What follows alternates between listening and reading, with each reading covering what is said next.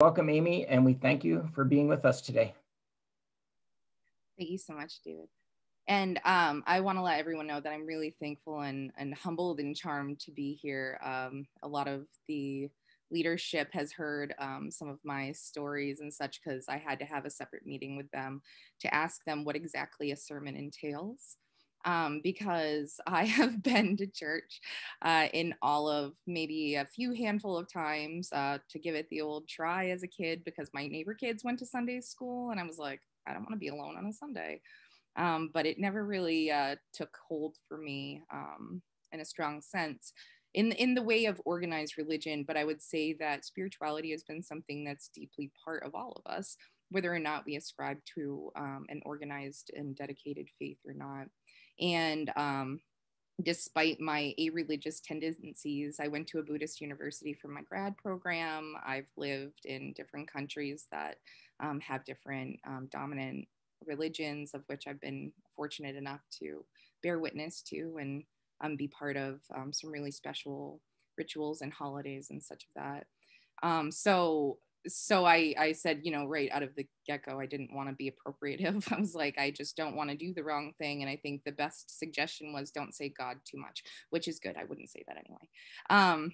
But I would say that I am super humbled and super thankful to be back with you all. I know that I've met most of you, or many of you at least, at a prior conversation that we had last year.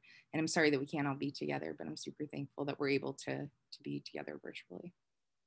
And so I think that a lot of conversation today kind of leads really great into my conversation with you all and on spiritual social justice and remembrance and action.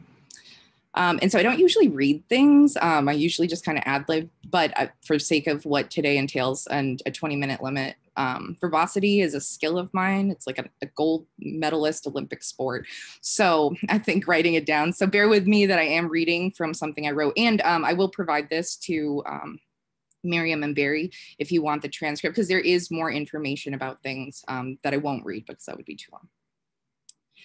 So change is the only thing we can expect in life. Change is what happens whether we're ready for it or not. And I urge you to consider how you harness the goodness and intention of changing tides in our community, our politics, and how we love, support, and care for one another.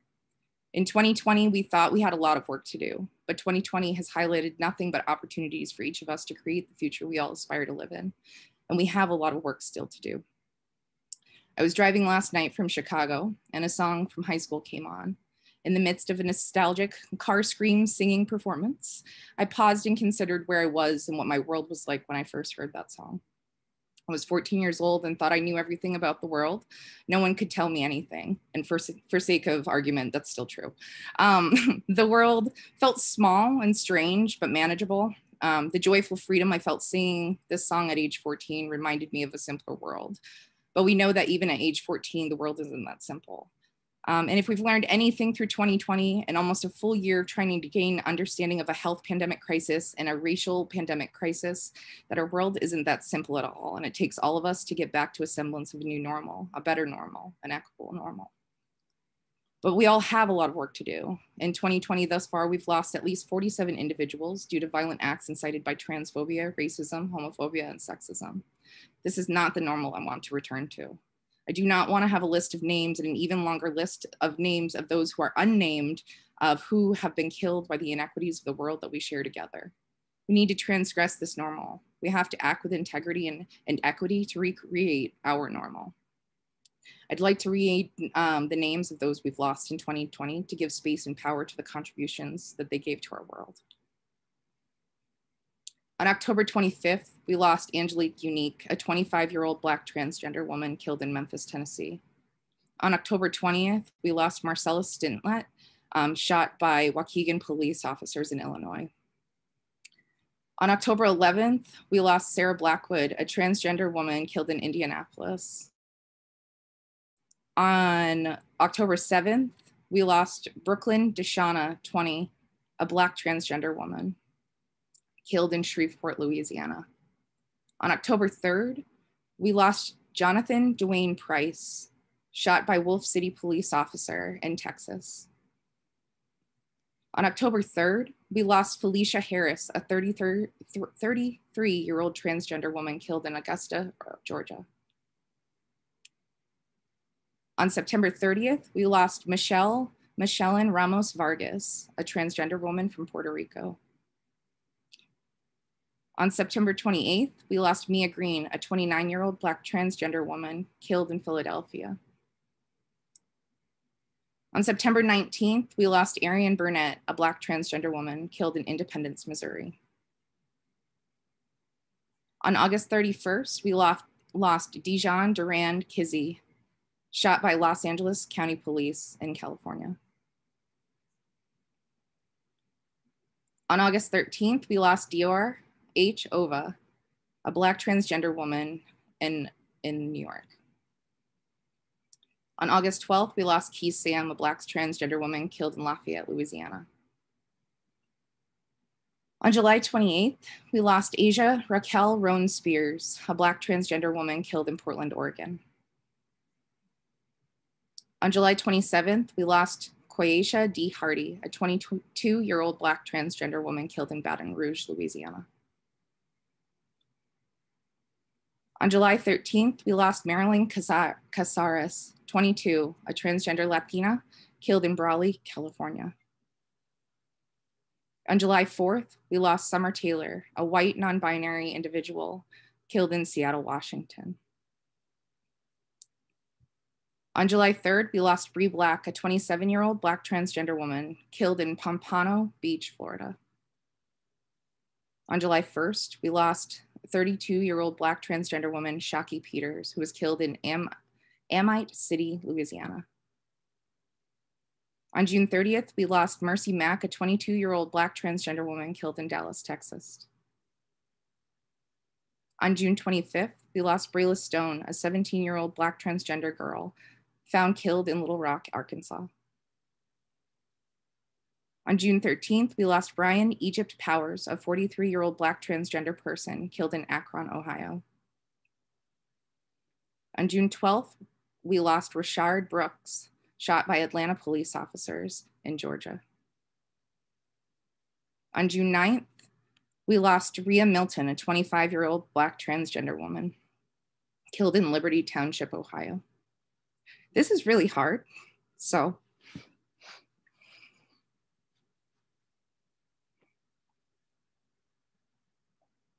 writing these was even harder, I thought, but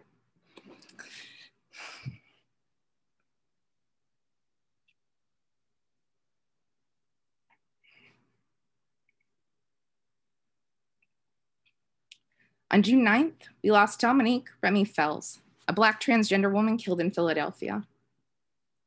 On June 6th, we lost Carlos Carson, killed by Knights in Tulsa armed security guards in Tulsa, Oklahoma. On June 1st, we lost David McAtee to Louisville Metropolitan Police officers in Kentucky. On May 31st,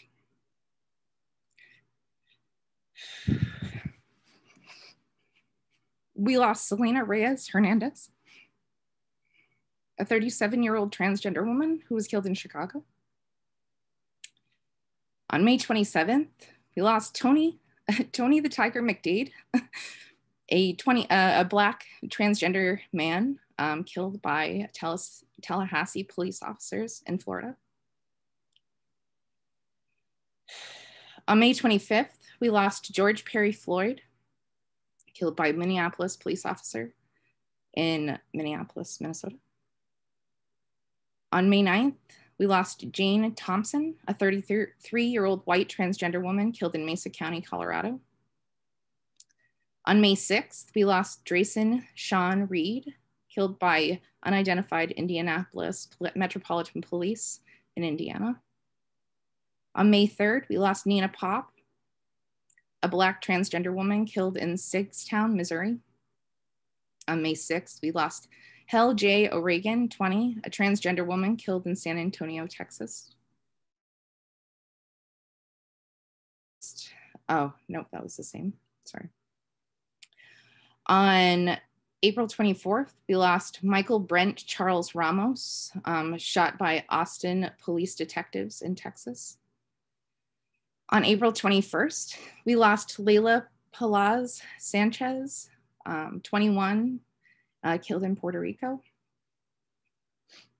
On April 21st, we lost Serena Angelique Velasquez Ramos, 32, also killed in Puerto Rico alongside Layla. April 13th, we lost a transgender woman in Puerto Rico named Penelope Diaz Ramirez. On April 11th, we lost Joanna Metzger, a transgender woman killed in Baltimore, Maryland. On March 30th, we lost Daniel T. Prude, killed by Rochester police officers in New York. On March 28th, we lost a transgender woman named Lexi, age 33, killed in Harlem, New York. On March 18th, we lost Monica Diamond, 34, a Black transgender woman killed in Charlotte, North Carolina. On March 13th, we lost Breonna Taylor, killed by Louisville Metro police officers in Kentucky. On March 5th, we lost Yampi Mendez Orozco, 19, killed in Puerto Rico, a transgender man. On March 3rd, we lost Manuel Manny Elijah Ellis, killed by Tacoma police officers in Washington. On February 24th, we lost Luciano Ruiz, fatally shot in Toa Baja, Puerto Rico. On January 27th, we lost William Howard Green, killed by Prince George County police officers in Maryland.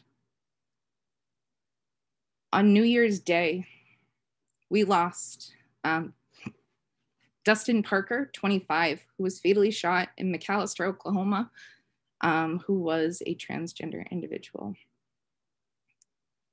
And so while the details of these cases differ, and there are innumerable stories that remain untold, it's clear that fatal violence disproportionately affects men of color and transgender women of color, particularly Black men and Black transgender women. And that the intersections of racism, sexism, homophobia, biphobia, transphobia, unchecked access to guns, and systemic violence perpetrated by police brutality in the prison industrial complex prevails. We each have the action in our words, in how we support one another, in our politics, in our careers, both large and small opportunities to be action-oriented, to be better, to do better for those who remain voiceless. Sorry, y'all. I don't really cry in public, so this sucks. There's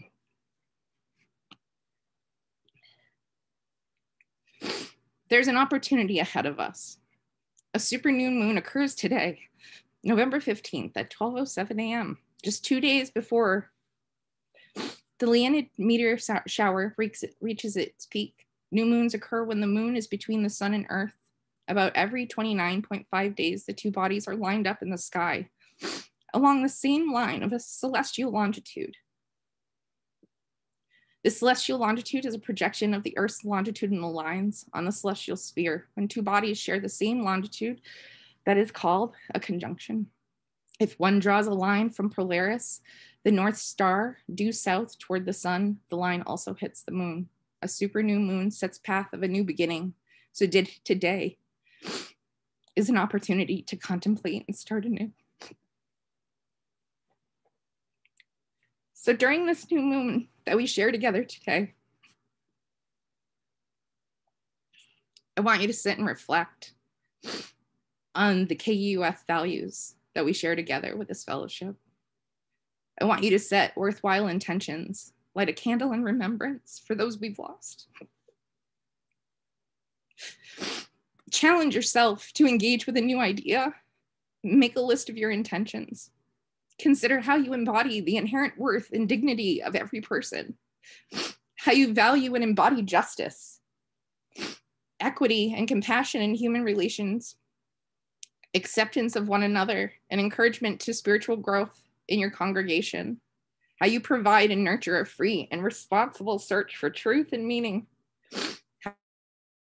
of conscience in the use of democratic process within our congregations and in society at large, how you aim to create a world community with peace, liberty, and justice for all. And how do you exhibit respect for the interdependent web of existence for all of which we are part of? Spiritual social justice is our integrity. It is our faith, our ethic, the keystone in the arch of our character. It's how we rise to the occasion to be fearless, to challenge our truths and to seek change. Change isn't just happening, but we make it happen. We are making it happen. We don't have all the answers, and often more questions than anything. Thus, we have work to do. I wish we didn't, but we do. This work, these changes aren't always clear. We don't always know what we have to do to usher in the changes necessary to serve all, to create our new normal, to truly create an equitable world where a community is not murdered for identities they hold and biases our world hold on to. The way isn't always clear and most certainly not easy, but together we can accomplish more than apart. So I encourage you to harness the intentions you hold inside and the intentions of this fellowship, because how do we get there? First, we have to believe that this world is real and possible. If you struggle to believe in that world, look around at the people in this service. Look around at this amazing community and hold on to this image, because that world we wish for looks and feels something like this. Hold on to it and take it with everything you do. Each of us has power to educate ourselves, to talk to the individuals around us, to listen and then listen more, to be more generous than we believe we're capable, to make changes intentional in our community, to engage in workshops, and we'll be hosting a series through KUUF, so stay tuned, to grow our knowledge and unpack our biases.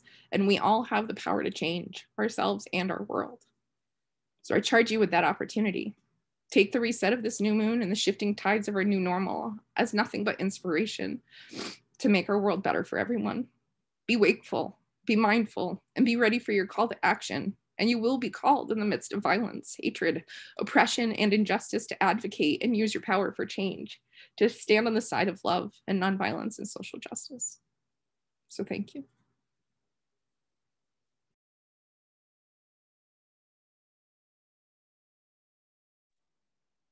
I hope I did a sermon right.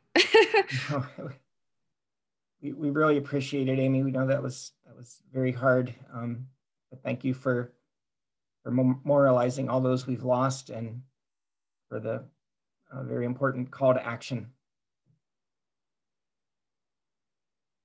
Truly, thank you. I'm like deeply humbled and also really, really, this is not me. So thank you for sharing this space with me and giving me this space.